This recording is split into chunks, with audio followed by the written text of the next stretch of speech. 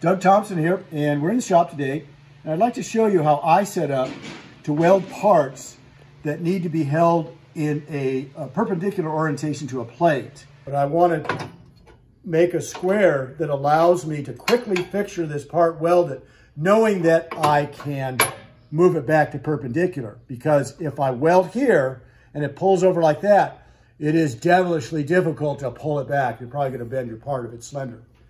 Using this nice 3/4 by 2-inch flat bar, I'm going to cut and make an unsquare square so that when I weld on this side, the part will be held off perpendicular, and then I can just move it over to perpendicular with another square and perhaps weld the sides. So I'm 4 degrees off of perpendicular.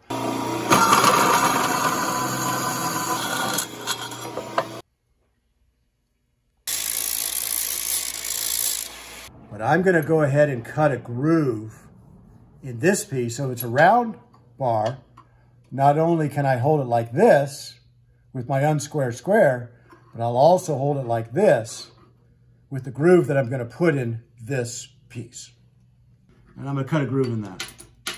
Again, this is not going to be to the 10,000th of an inch. This is for kind of a shop-made tool where you're going to get yourself very close to what you want.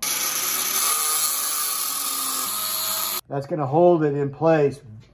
So that's what I'm going to want to do. So I'm just going to line this up by eyeball. I want this surface and this surface to be good to each other. I'm using cold rolled material. I've cleaned off my table, so it's sitting really flat.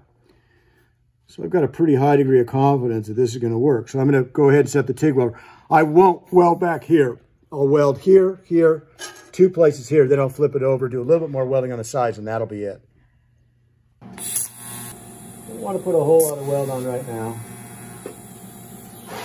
So I've got 2 welds on the top. I'll come over to the side. I want to put a weld down there on the bottom. All I'm trying to do right now is just tie these corners together, a little bit of weld. So now, I have this nicely tied together. I'm going to flip it over, weld the other side. One, let it cool just for a second. Okay, that's one side. Flip it over and I'll do the opposite side.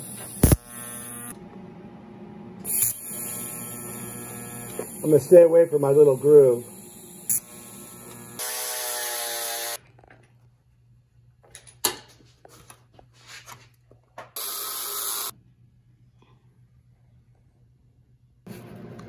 Okay, I'm just going to hold this. If I had lots of parts to do, I'd do something different. But I'm going to weld this autogenously.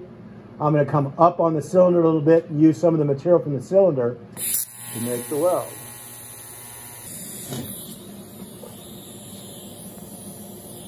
So I've got some weld on this side, and I know that I'm off. Now that I've got the part square, I'll come in and I'll weld on the 2 sides.